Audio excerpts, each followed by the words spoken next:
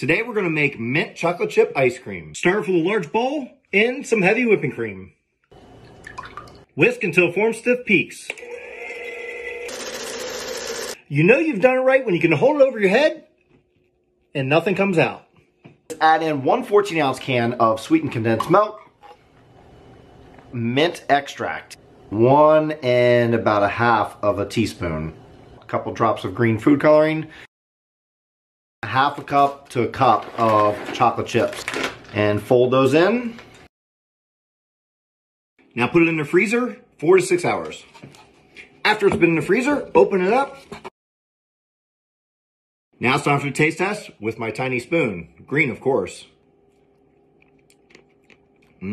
So good with the chocolate chips and the mint.